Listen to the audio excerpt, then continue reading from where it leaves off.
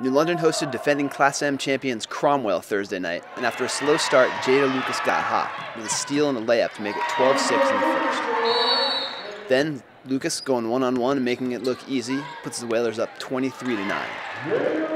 That was part of a 15-2 run in the second quarter, capped by Cora Sawyer's three-point play.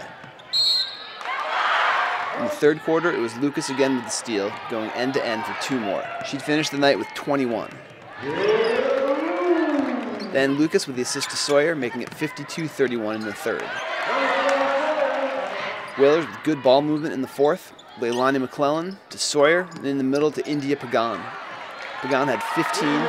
The Whalers won easily 66-46.